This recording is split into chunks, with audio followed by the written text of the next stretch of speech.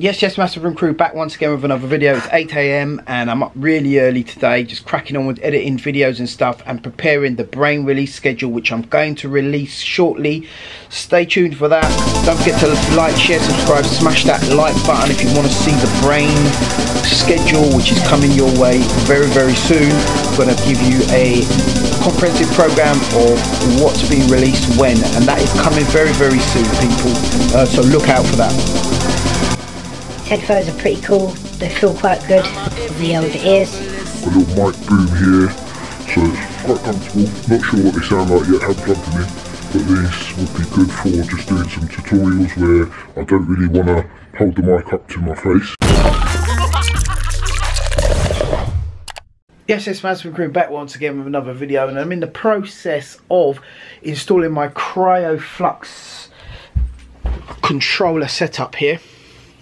As you can see, literally this Kryoflux allows me to read Amiga discs using a different software. Instead of using the usual Omniflop, this one actually can rip and I believe write to images using this floppy drive, which is a standard floppy drive, but it connects to this controller here. So what I'm in the process of doing, as you can see, is I'm putting this in my PC.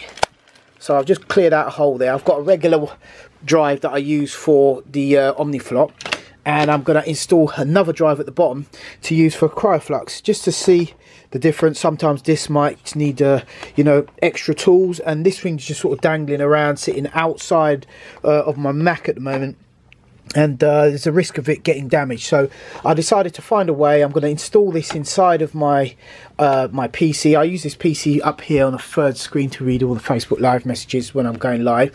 As you can see, I've got a screen up there. It's my third screen, which is off at the moment.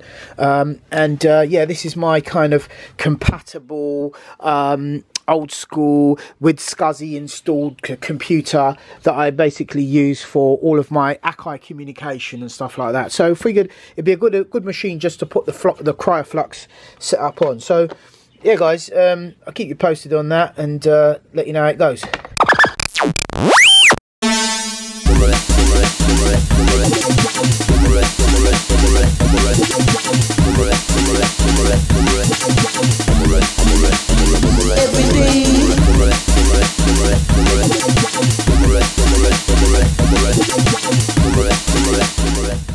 Today I'm going to connect the USB plug somewhere around the back. That's pretty much the connection of it, and then I've just got to put the screws in, and that's it, game over.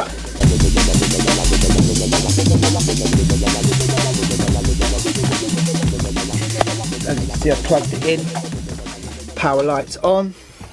Now I've got to find somewhere to fix it so it's not going to get earthed out, because all these pins, they can't touch the chassis. If they touch the chassis, you could blow it while it's on.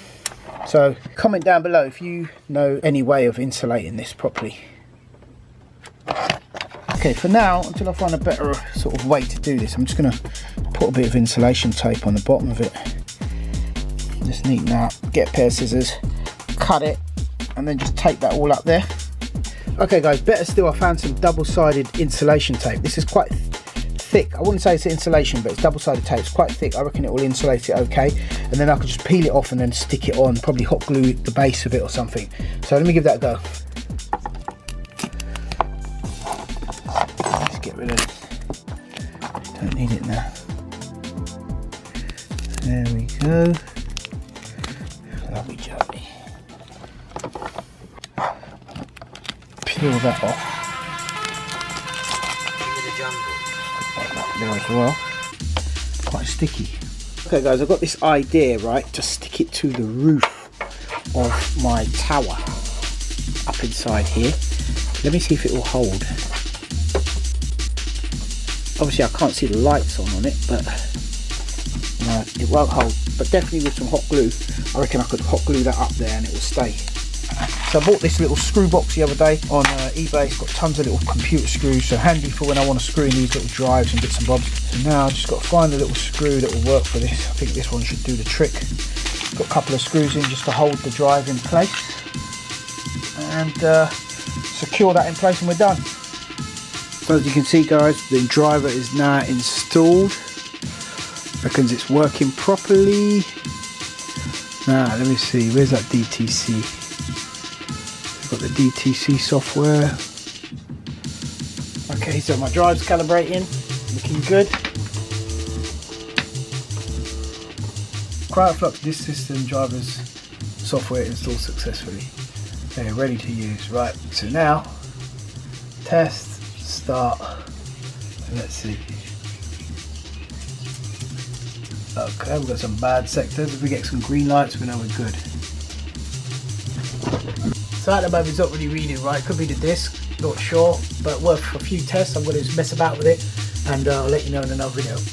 Comment down below if you have any questions. So that's it for the video so far, people. If you want to see more Kryoflux tutorials, smash the like button, let me know. Any questions down below, I'll try to answer them. Always look out for your questions.